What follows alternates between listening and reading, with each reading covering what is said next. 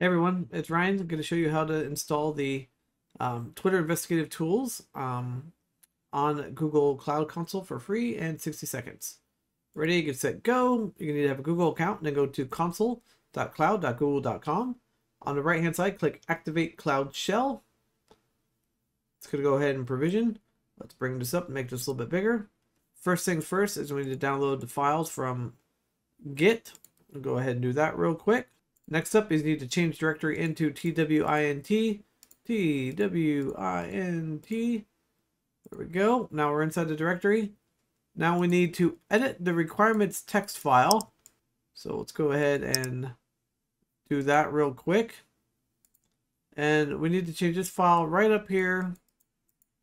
And change it to equal and do 3.7.0. This helps get rid of an error.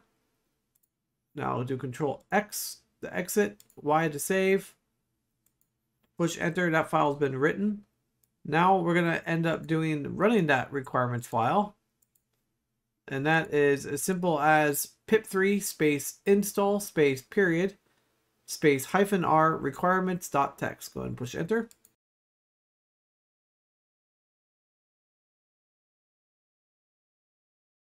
So basically the next command that you need to run, which I found is the only way to get it so this works, is going to run sudo space python3 space setup.py space the word install. And then go ahead and push enter.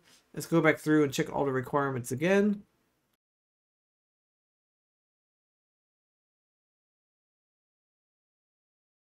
It is done processing, so now we need to make sure it works. So I'm going to do TWINT space -u for username. Elon Musk is our user we're going to check, and let's do a limit of 20 tweets. Go ahead and push enter.